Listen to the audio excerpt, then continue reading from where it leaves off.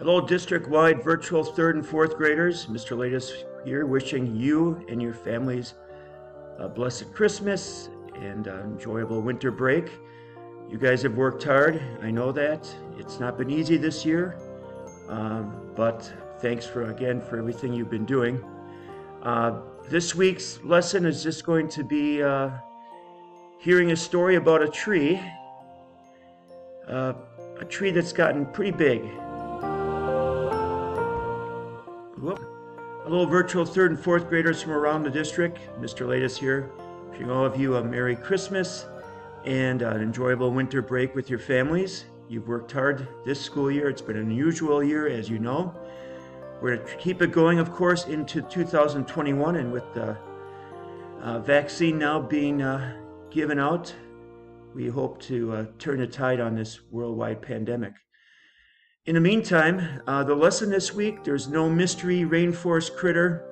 It's just to check out this book, A Wish to Be a Christmas Tree, written by Colleen Monroe and illustrated by her husband, Michael Glenn Monroe. Story about a tree that every year families go to the tree farm to cut down a tree, and this big fellow has witnessed his sisters and brothers being cut down, and he hasn't been chosen. And of course, every year has grown much taller, now too big to fit in anyone's car and anyone's trunk to take home, too big to fit into anyone's house. So this poor guy is not feeling the love. Well, in this story, the forest animals will gather around and make this tree feel special, because after all, trees do give us beauty, oxygen, food, and shelter.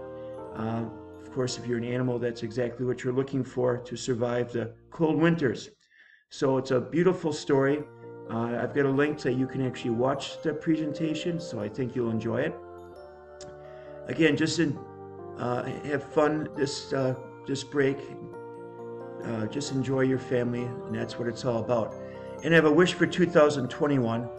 May the 2021 bring the world renewed health, faith, hope, love, happiness, and peace.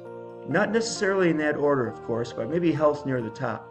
Also, we hope you keep reading during the break. Don't forget Sora. I think all of you have an account to Sora, and there's so many more ebooks and audiobooks that you can